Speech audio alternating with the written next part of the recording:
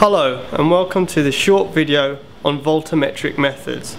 Voltammetry is a technique that utilizes a potential ramp or a potential shift and monitors the resulting current.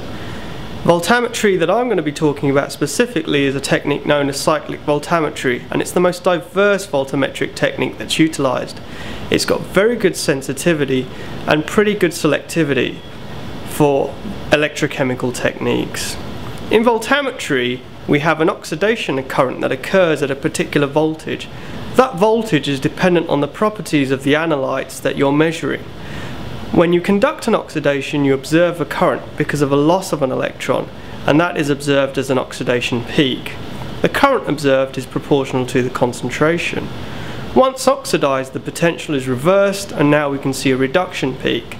And in that reduction peak, again, the potential applied is based on the characteristics of that molecule.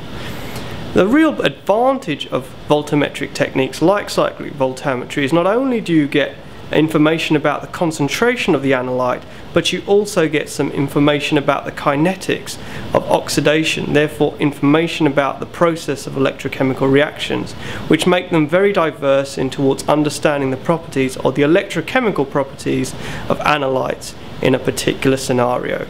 Thank you for your time.